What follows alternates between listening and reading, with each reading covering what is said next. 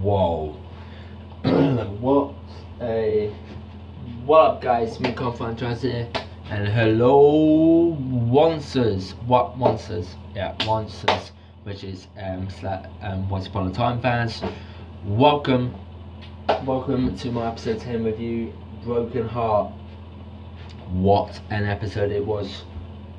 What episode it was. Yes, what episode it was. Whoa.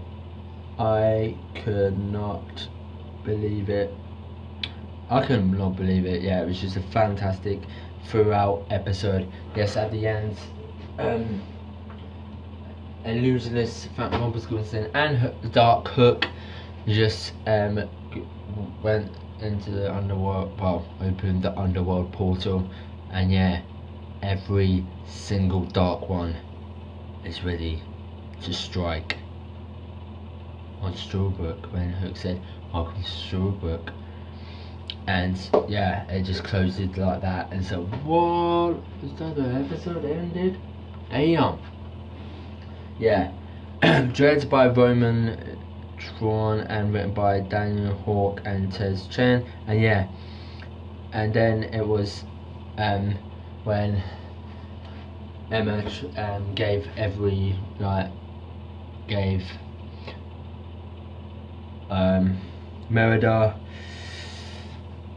Merida,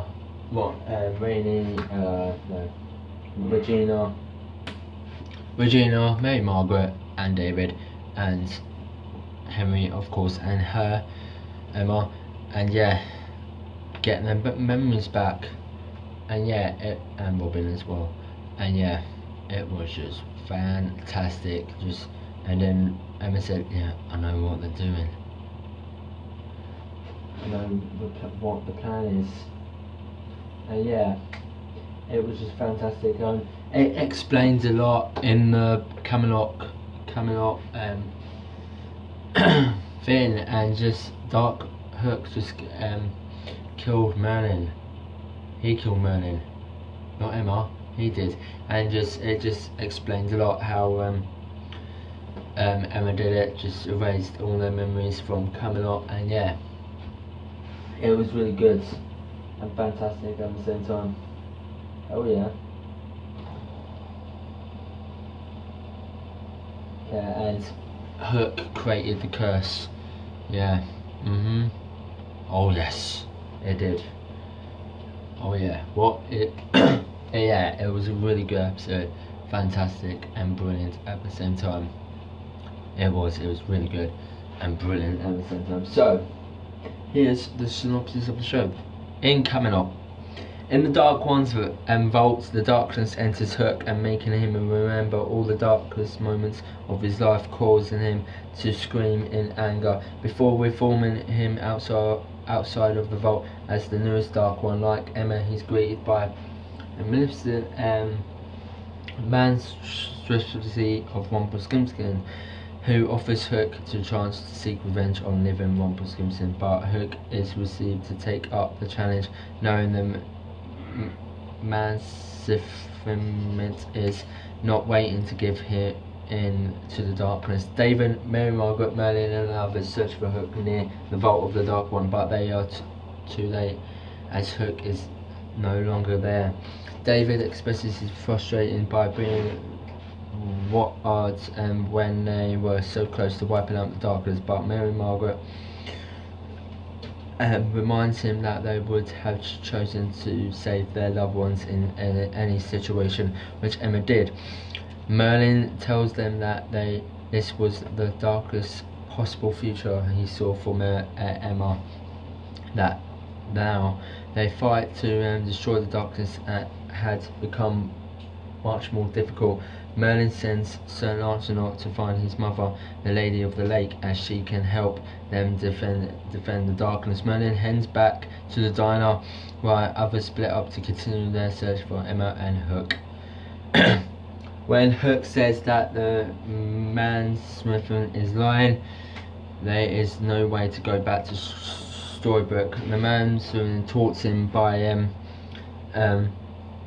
hallucination actually of I don't know, by saying that he could use the Dark Curse to return, when Hook says that he will never to use Emma's heart to enchant the curse.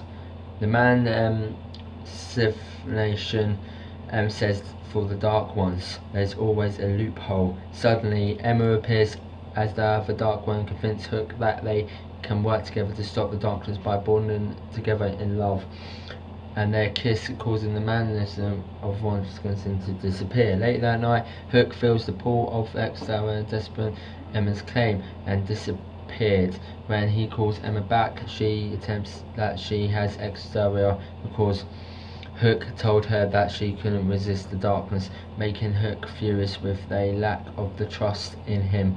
Hook tells her that he had always trusted her and that he was only the one who told Emma's parents that she had decided on her own to not crush Merida's heart in the past. Before disappearing later on, Emma is forced to summon him with the Exterior fracture later to the just conversation, angering him even more by the fact that she had used the Exterior to force him to come. She gives him Exterior so that he can be in control of himself, and they have a kiss. It's soon revealed that seconds after Merlin made the message, yes, that would be later received in Storybrooke, Hook appears to ask for a spell which allowed him to return to Storybrooke, seek revenge on Gold.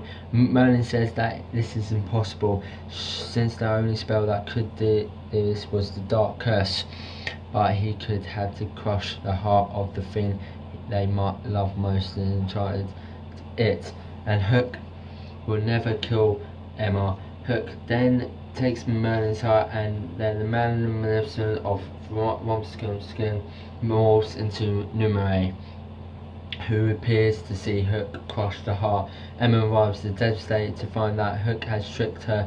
When Emma sees Numere, she's confused. Numere explains that when Hook crushes Merlin's heart, it all counts her crushing his heart, and since she is in all the Dark Ones, which will allow Hook's curse to work.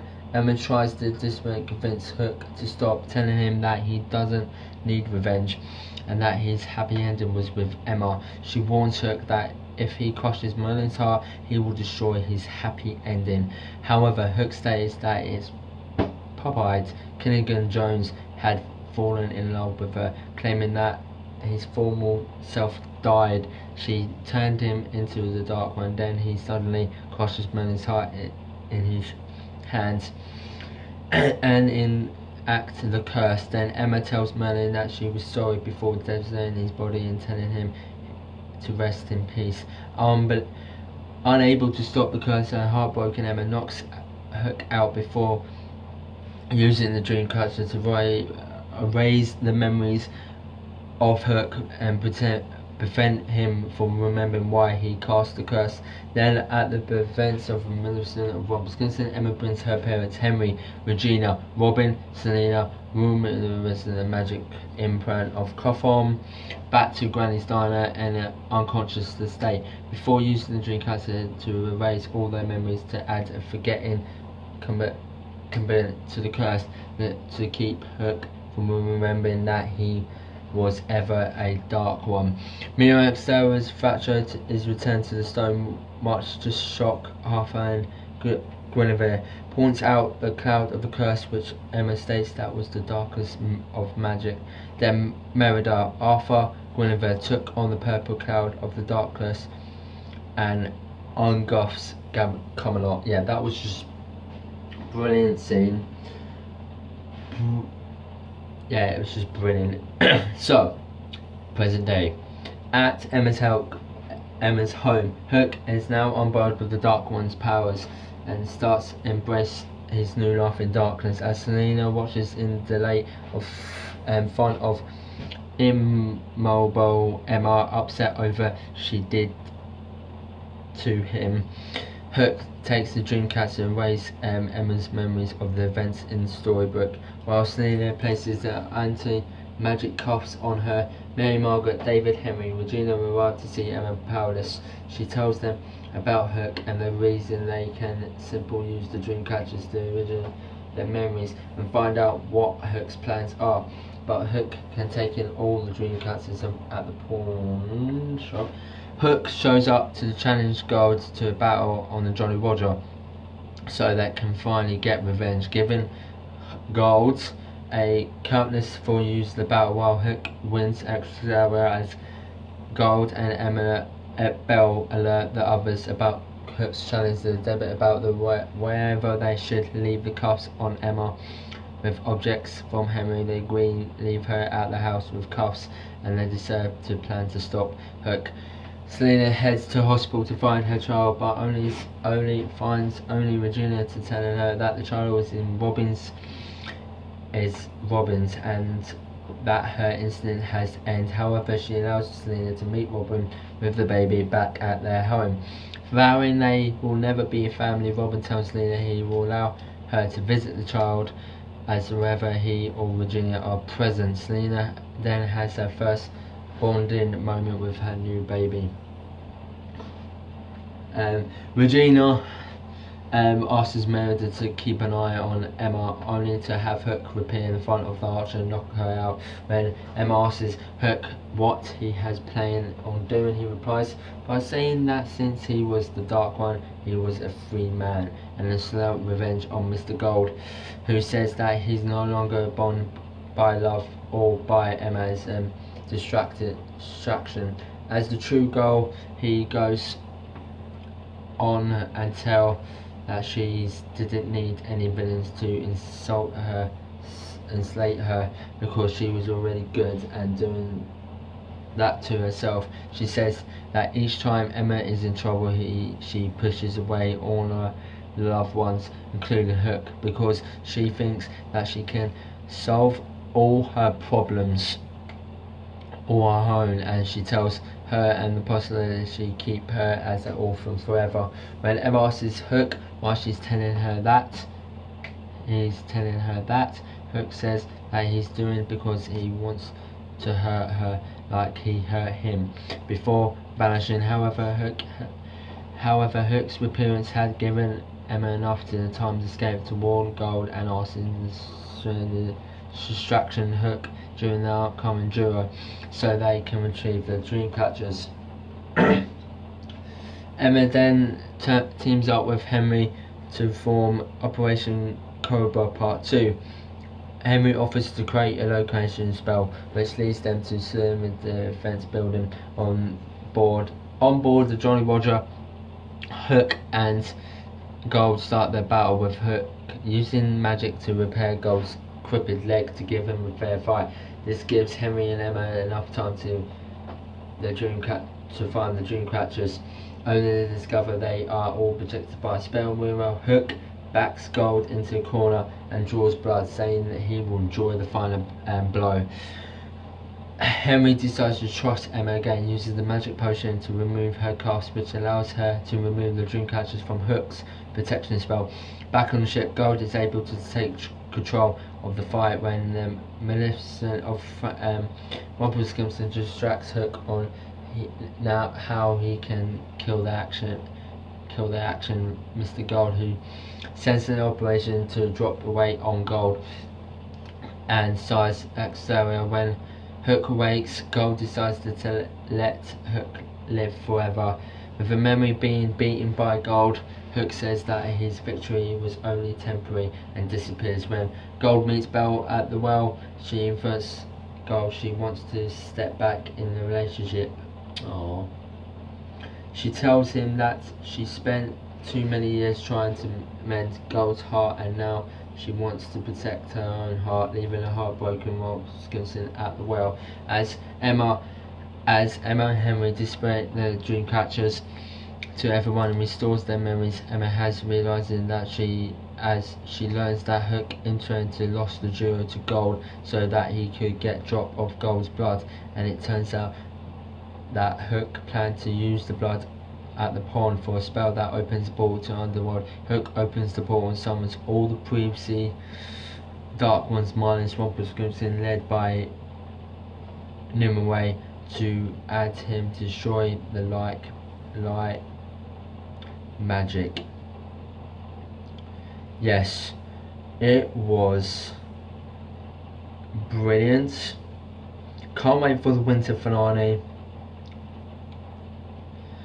Can't wait for the winter finale. Great performance from Colin and and the Avatar and Jennifer Morrison, and yeah, it was fantastic, brilliant, absolutely brilliant. Yeah, great performance from Colin and Jennifer. And yeah, it was really good, fantastic, and brilliant at the same time. So breaking up, the verdict of this episode, I'm gonna give it 9.2 out of 10, because it was a really good episode and awesome at the same time. Once Upon a Time concludes for Once Upon a Time continues next Sunday with the winter finale, of course. Next Sunday at 7 Central on ABC. Oh yeah, it's gonna be big. I'll put it down below there, the winter finale trailer. And coming up next will be Hollyoaks, and then Emmerdale and EastEnders later tonight. So hope you enjoyed this video, guys. Like, comment and subscribe for more Once Upon a Time reviews, and see you in a bit. Bye.